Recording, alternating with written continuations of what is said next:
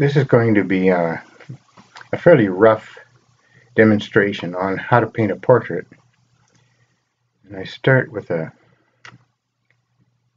oval representing the head, about the size and position on the page I want it. I split it in half, both directions, horizontally and vertically. And that'll be the position of the eye as the first division, about halfway down. But one eye apart. And halfway between there and the chin would be the nose, and halfway between the nose and the chin will be the center of the lips. Center of the eye will meet the edge of the mouth. And these are just basic mechanics. You know, your own model is going to vary slightly, so compare the length of the nose and size of the eyes and size of the forehead, etc. with your own reference.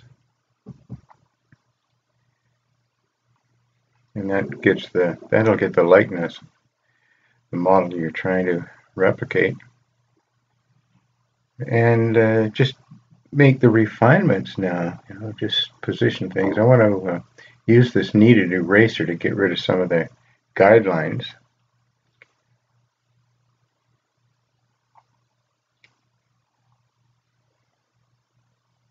Just a bit, just enough to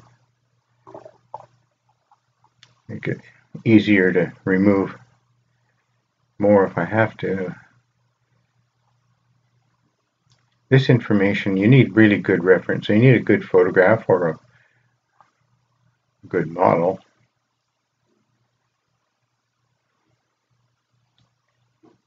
Get these refinements just a little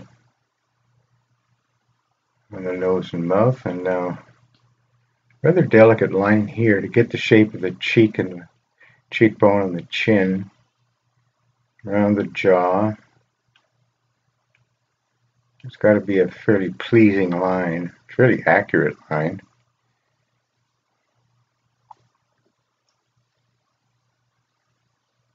Figure how the hair cuts across the forehead. Now, I'm going to take a graphite stick and just block in some tone. You could leave it as a line drawing if you just want to practice. In fact, if you practice that part up until now, that's a great way to get you going. Capturing proportions and likeness. But I just want to demonstrate the application of some tone here, so to get a little more three-dimensional look. I'm using a 4B pencil now because that gives me a little more accurate application. The graphite stick is pretty bold.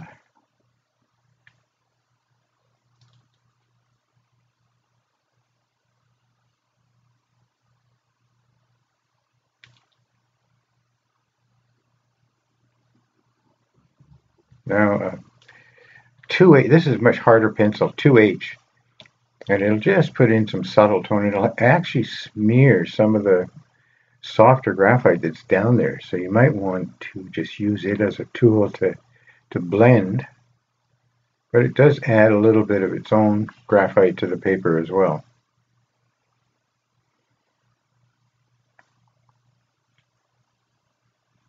And now back to the 4B to get a bit more dark and around the neck.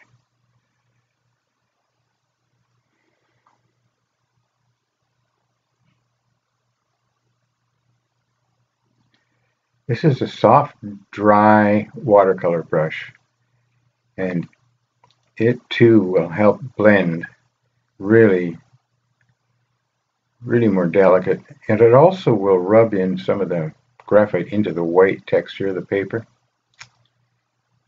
Simple straight press and lift strokes to get the hair kind of shine a little bit. And in some of the dark places, if you pinch this eraser really thin, you can get a bit of a light streak off. So you have a little bit of light here going over the dark area.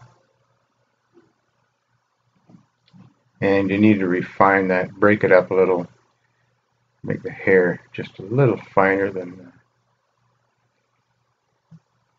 the eraser will allow.